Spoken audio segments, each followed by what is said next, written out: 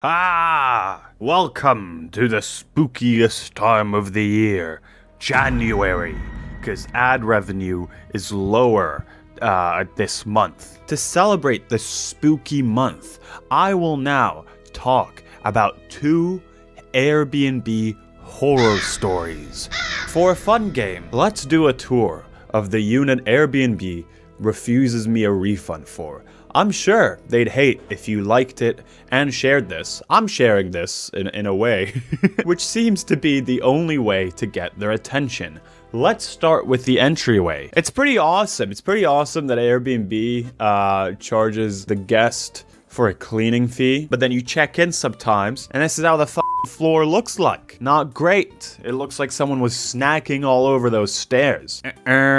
Not great stuff. Not great stuff. Up until about a year ago, I had a very extended period of my life in which I essentially just lived off of Airbnbs. I was kind of in between places. I was looking for an area that I'd like to live in. So Airbnb just seemed like a good way of trying out different locations that I like. One trick that you can do, and I'm not saying that that's what I did, in case it's not legal, in case it's a not legal thing to do. Just in case, I'll say that I didn't do what I'm about to say. But if you do want to stay at a B&B for long term and not pay as much money, you could book it for a few days, and then just ask the host if you could pay them directly and avoid some of Airbnb's fees. I'd say that 9 out of 10 cases of Airbnbs that I stayed at, I had genuinely very good experience, or else I wouldn't have done this that many times. But that 1 out of 10 is usually something like this. But wait, Airbnb,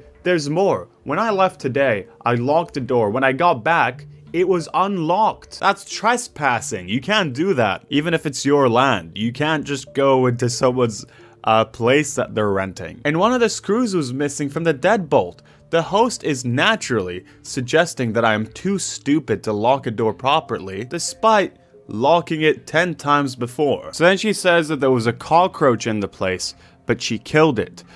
Which was a mistake, because Airbnb wants proof. They want you to pose next to the dead cockroach like a guy who caught a fish. They want you to be like, that's a cockroach and I'm the guy who killed it. It's also a way to intimidate Airbnb, because they know what you're capable of. And here's the proof. Here's a living cockroach. I hate cockroaches.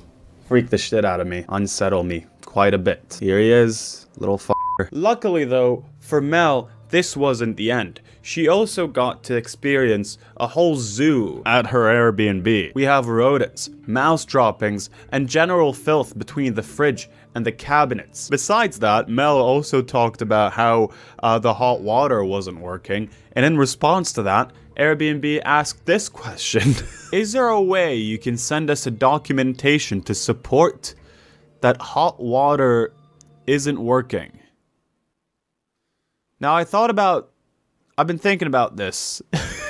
How'd you do that? And if there was a way to document that, Airbnb should be the one to suggest that, right? They should have, like, protocols for these situations. I guess you could, like, turn the tap all the way around to the hot one, and then just put your hand underneath it, and you're like, you see? I'm not getting any 4-degree burns. See, I'm fine. My hand is fine. My hand isn't getting burnt at all. The ceiling seems to be leaking as well because there's rain coming down into the house. So you're getting that real bad infrastructure sort of experience out of your Airbnb. Yeah, I mean, this all just looks rough. This looks like this person broke into an abandoned home and then listed that as an Airbnb. Some of these things on their own, like, I wouldn't complain about that, like, you know, this being a bit out of place. But when you just stack up the state of everything, of course you're gonna find it all annoying. And then we get this. Hey, Melanie.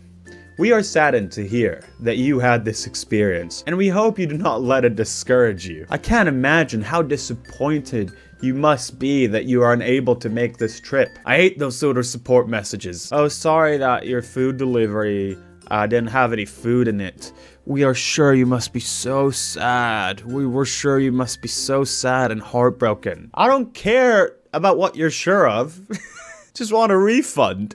As a neutral third party not present during the reservation, we must take a fair decision based on documentation and communication for both host and guest. After currently reviewing your claims is not enough evidence for a refund. I'd say this is plenty. And then their policy is that they now put it in the hands of the host to decide if she wants to allow a refund. That's fucking crazy. From the way it's described on Mel, this place wasn't presented as what it is in the Airbnb post. So you are essentially, as a third party, saying, we are gonna put the decision on whether we refund you or not in the hands of the person who scammed you. We're gonna ask the scam artist if they want to give you back the money, and we'll see what they say. Here's a saga of what reaching out to Airbnb help about this was like. 5 p.m. check-in. Mel notices that the furniture is different, but is willing to give it the benefit of the doubt. This is just a variety of descriptions of the various times that she's encountered roaches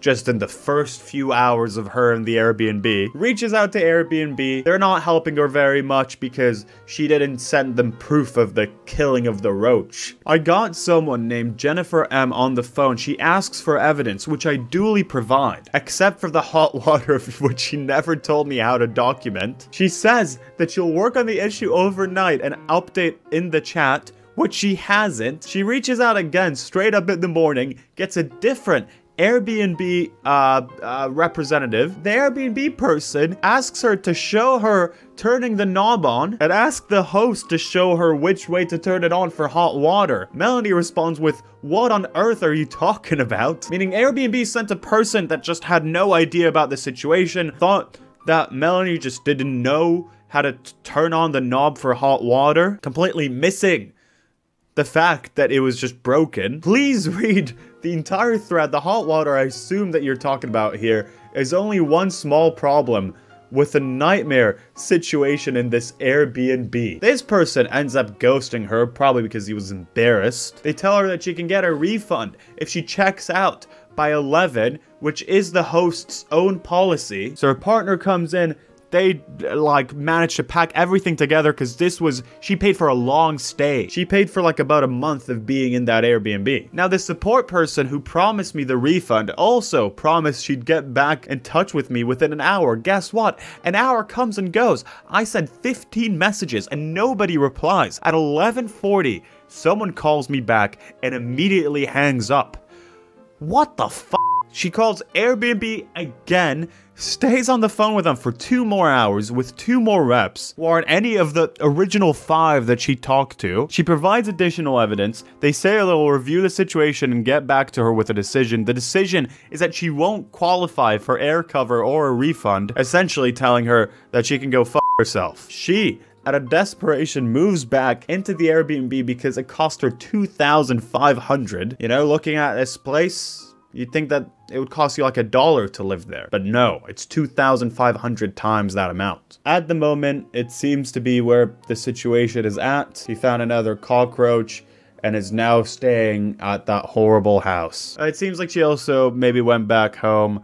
I hope they just give her back her money. Now for horror story number 2. My story. Now, like I said, I had this period where I was kind of just seeing which places I like long term. And the first apartment I started that journey with was in London. The Airbnb from the photos looked absolutely lovely, and when I arrived there, it was lovely. It was really, really nice. For the first night that I was there, my girlfriend at the time came over, stayed at the house, and left the next day in the morning, and I thought that all was fine. Except it wasn't. So what happened is that I didn't notice that in the policies for that specific Airbnb, you could not have any people over, not during the day to drink tea or coffee, and not overnight as well. Very restrictive, but you know, it's part of the rules, whatever, it's my fuck up. The host had a Ring doorbell camera on the front, and she got a bit angry at me. I apologized, and all seemed to be fine. Again, it was the first day out of 30. For the next month, every time I got home, this woman was just shouting at me from the Ring doorbell camera. I go in, even at like midnight, and I just hear this fairly old woman just being like, hello? Hello? Hello? I know that you're here, as I'm opening the door and going inside into my temporary home. As I'm sitting down to eat my dinner, I can still hear this woman from the door shouting, "Hello? Hello?" So that was like one sign that something was wrong with this person. Situation number 2 that happened was that one time I made the horrible mistake of asking Polly, that's the name of the host, where the trash cans were, so I could throw my trash inside of them. I then got a message in response, which I wish I could show you. I can't, because when you start a dispute with someone on Airbnb with a host, you don't have access to your messages with them anymore, at least from what I've seen. But she had sent me the equivalent of, I'd say, about 5 pages of text. The entire history of where the trash cans or bins, in her words, used to be, where they're located now, her opinion about recycling, and so on and so on. It was a essay. So yeah, I mean, that whole month was a not so very pleasant experience. Nothing horrible, but again, it's not so fun to have someone shout at you through a camera every time you're going at home trying to relax, you know? Not very fun. That's me drawing the camera.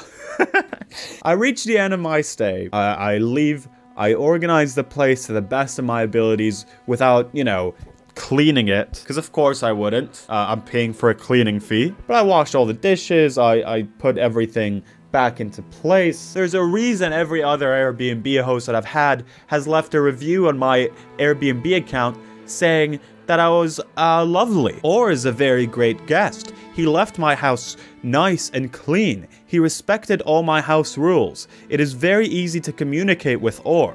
Highly recommend to all hosts. Or is a very... This is a funny one. Or is a very calm and neat guest. He was here for the Beyonce concert. I hope he had a great fun time in Stockholm.